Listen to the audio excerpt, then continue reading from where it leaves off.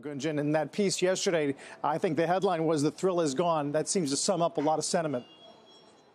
That certainly seems to be the case among many individual investors that my colleague and I spoke to, and they said, hey, Wall Street Bets used to be the cool place to be. I could find these great diamonds in the rough like GameStop and AMC, but now they're saying now these people are still talking about GameStop and AMC a year later. These are some of the most talked about tickers on the forum. And they're like, we want to be hunting for the next big thing. What's the next GameStop? What's the next AMC? They're saying we can't find that on Reddit's Wall Street Bets anymore.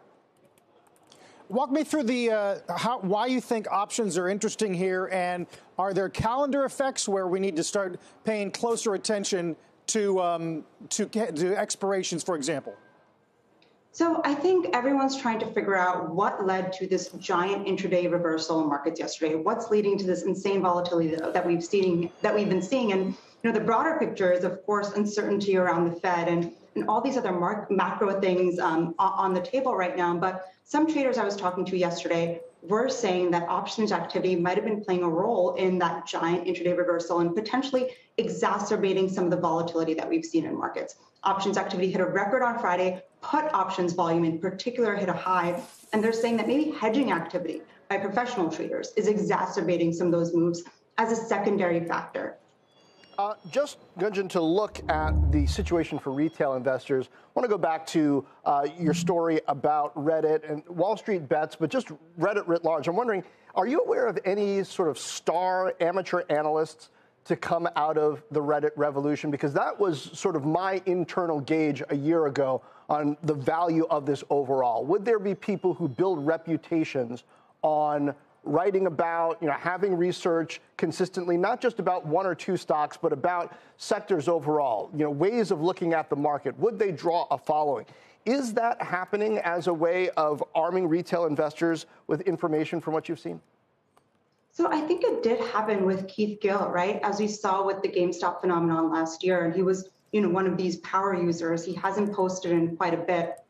But my sense is that certain people have tried to build followings. A lot of people I've been speaking to, when they're on Reddit, they want to remain anonymous. Some people I've spoken to, they don't want to share their names with the Wall Street Journal or with the world because they love, this intimate online community that they have where they can be totally anonymous and say whatever they want. I've spoken to people who've said, hey, there are career repercussions for me if I put my name on this and give my name out to the world. So I think that's kind of a factor to consider when we think about analysts building followings for themselves off of Reddit. Hey, Gunjan, as we watch the NASDAQ near session lows, what do you think that the newer retail investors are going to be taking away from this period of volatility, this shakeout? They were pulled in by the memes, but that led to greater participation in the stock market. So do they now move on to the fundamentals, and then could that be a good thing? I mean, yesterday I was just looking at the forum, and one of the top posts was a chart of the ARK ETF versus Berkshire Hathaway. I don't think you could imagine seeing that last year.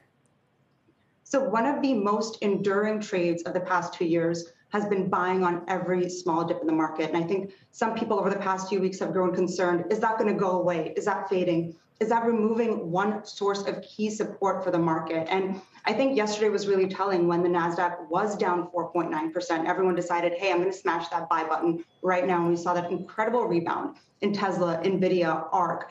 So I think that's the key question. Do they stick to that trade? How are they positioning in this environment?